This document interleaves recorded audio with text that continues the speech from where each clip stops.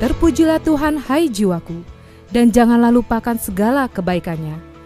Dia yang mengampuni segala kesalahanmu, yang menyembuhkan segala penyakitmu. Di dalam acara KPPI, Tuhan selalu melakukan mukjizat kesembuhan. Mari kita saksikan kesembuhan yang dialami oleh Retha yang sembuh dari kaki yang melepuh akibat tersiram air panas. Pada tanggal 1 Juli 2015 pagi-pagi saya mengangkat air panas dari panci mau menuju ke kamar mandi. Entah saya bingung atau saya linglung atau gimana, tiba-tiba air dari panci itu jatuh dan mengenai ke kaki saya. Akhirnya saya langsung melompat ke kamar mandi dan panik saat itu karena panas. Akhirnya mama bilang suruh pakai odol, pakai odol ya udah. Akhirnya aku pakai odol, olesin semua odol. Terus nggak lama kemudian semuanya melepuh, kakinya melepuh, bergelembung semua. Dan di situ aku yang kayak nyesel, terus nangis gara-gara kakinya gelembung karena itu perih, sakit banget gitu kan. Pas habis pakai odol, mama nyuruh lagi pakai betadine Cina aja. Akhirnya pakai betadine Cina. Aku sempet nggak mau karena itu udah perih banget kan. Ditambah lagi sama betadine Cina. Akhirnya aku tetap pakai betadine Cina. Belum mengurangi rasa sakit karena di situ masih perih. Soalnya itu kena air mendidih. Akhirnya saya ke dokter. Setelah dokter cek, dokter bilang kalau misalnya 2 bulan ini gelembungnya baru kempes yang di paha, itu 2 bulan. Akhirnya saya mikir kalau kempesnya aja baru 2 bulan, nanti gimana sembuh totalnya. Akhirnya saya pulang, terus saya ke kamar, nangis-nangis minta ampun sama Tuhan. Tuhan, aku mau sembuh kakinya karena ini perih, sakit, aku juga susah jalannya. Akhirnya nggak lama kemudian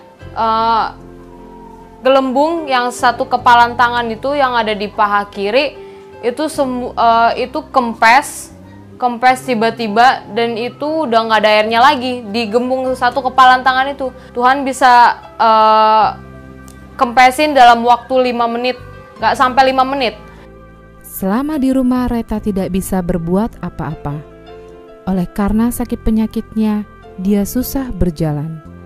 Setiap hari dia harus mengkonsumsi obat untuk menghilangkan rasa nyeri akibat luka yang melepuh. Besoknya salah seorang hamba Tuhan dari KPPI datang untuk ngajak kebaktian di KPPI.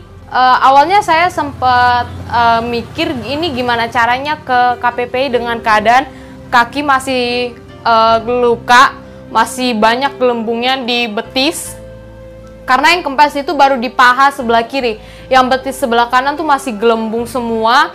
Akhirnya pas sore-sorenya saya bertekad kalau saya harus ke KPPI. Pas sudah sampai di KPPI, saya berjalan juga masih ngangkang karena di situ sangat sakit, perih. Soalnya itu gelembungnya juga masih banyak dan itu bengkak, kakinya bengkak sekali.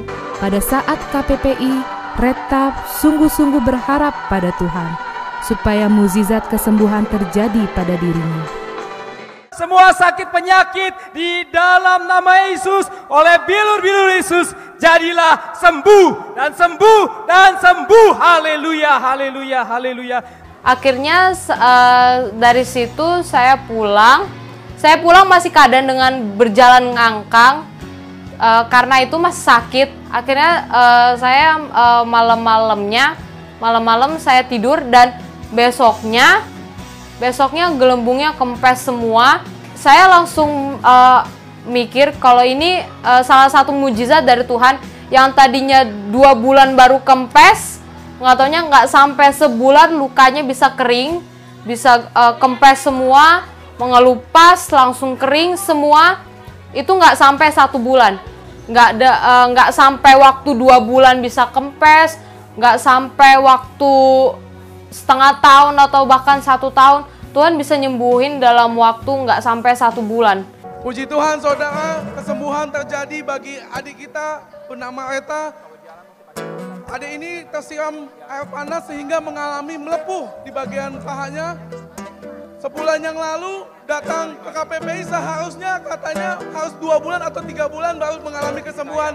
Tetapi setelah didoakan, seketika juga yang melepuh itu jadi kempes, saudara. Tuhan melakukan mujizat, haleluya.